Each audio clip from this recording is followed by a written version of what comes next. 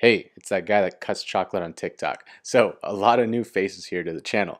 You might know me as that dude that cuts chocolate on TikTok and throws flaky salt on everything. But I have been making cooking videos for over 8 years now. Yeah, 8 years while working in restaurants. And it's pretty wild that cutting chocolate is what got me the traction I needed to get my cooking videos out there and do this full time. So I'm so thankful for all of you that are joining along in the channel, and the cooking won't stop. The chocolate cutting won't stop. Let me know what you want to see next. Comment down below. Thank you very much for subscribing.